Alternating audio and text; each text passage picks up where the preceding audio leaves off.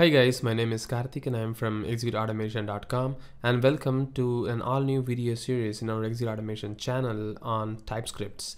And this is the TypeScript fundamental course where we are going to talk about the fundamentals of TypeScript, starting from what TypeScript is and how to install TypeScript and understand how to work with the different syntaxes of TypeScript.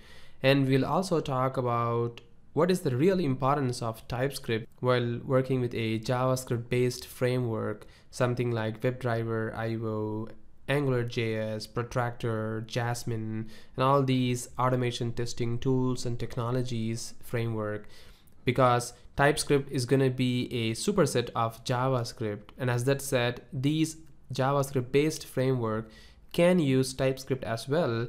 As that said, you can use TypeScript to write the code for any JavaScript based framework, provided if you have a very good type definition as well for help on IntelliSense. Once again, those are something which we'll be discussing in this course, and you'll understand how to gel a third-party JavaScript based framework within TypeScript to get an cool IntelliSense options as well. So TypeScript is really awesome, and that's the reason I have also provided a caption in this course as a stepping stone for automation testing.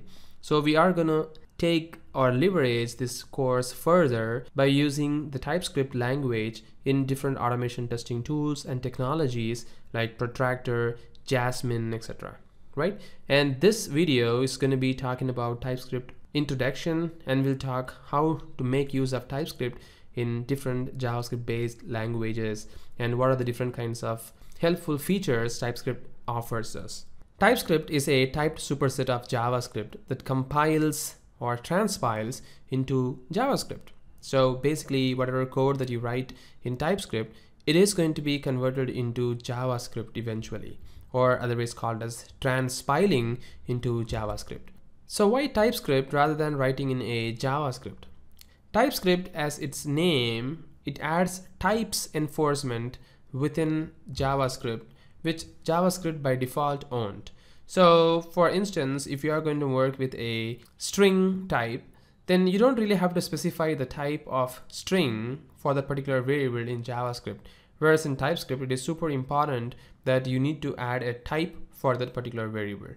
And it is just one example that I'm giving, but you'll understand eventually while we start working with TypeScript that how important it is to have a type for the variable or a function or a class that you're going to work with. And TypeScript has much neat and easy way to maintain code.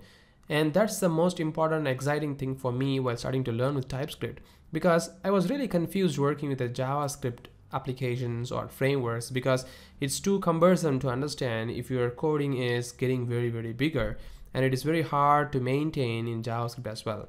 But TypeScript really adds a much neater way to maintain the code. So if you are from a C# or a Java background, you will really love TypeScript. And TypeScript has cross-platform support, which means you can run TypeScript in any browser, any operating systems, any devices. So the code which is written in TypeScript for a enum is going to look something like this. You can see it has a enum, and the name of the enum is language known, and the enum type variables are like English, Hindi, and Tamil.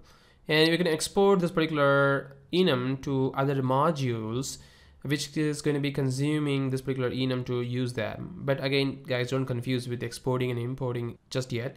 But just to demonstrate how an enum code looks like in TypeScript, this is how it is. If a TypeScript is going to transpile this particular code into JavaScript, the same code in JavaScript is going to look something like this.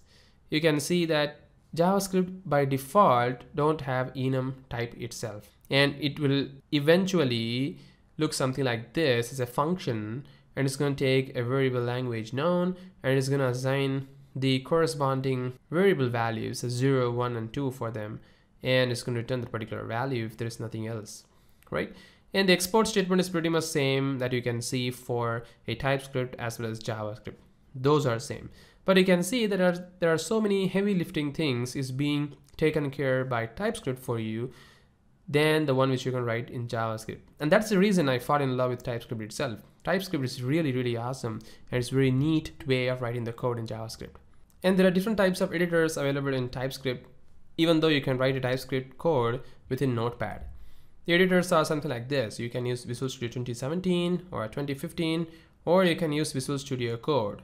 And you can also have different types of most exciting editors that you can use for different operating systems like Sublime Text, Atom, Eclipse, Emac, Vim, WebStorm, etc. And you can see that the Visual Studio Code is something the editor of choice for this course in our Execute Automation channel, because Visual Studio Code is really exciting and very useful editor for me, because you can see the power of Visual Studio Code in our next video onwards, that how easy it is to work with TypeScript itself. So once again, coming back to our early question, where TypeScript is used in automation testing, and you have put this in caption for this particular course itself. Well, it is everywhere right now. Wherever JavaScript based frameworks are used, TypeScript is also used. Something like AngularJS, Protractor, Jasmine, and WebDriver IO, and there are many more. I can say hundreds plus framework which can use TypeScript as one of their important writing language to convert them into a JavaScript based framework. And AngularJS team started working TypeScript because they found the TypeScript is very helpful to develop the AngularJS itself. So AngularJS team are primarily using TypeScript as their development language.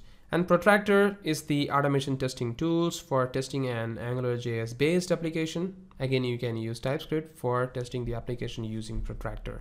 And similarly for Jasmine and WebDriver IO, right? So we'll talk about that, like type definitions and how to add type definitions when working with third-party JavaScript libraries in TypeScript. Well, if you start understanding how those things are working, you can also realize that how important it is to work with TypeScript with different kinds of frameworks and use the same with your automation testing. So guys, TypeScript is really awesome, and join with me in our other videos of this course to understand how TypeScript is really designed and how cool it is. So once again, thank you very much for watching this video, and have a great day.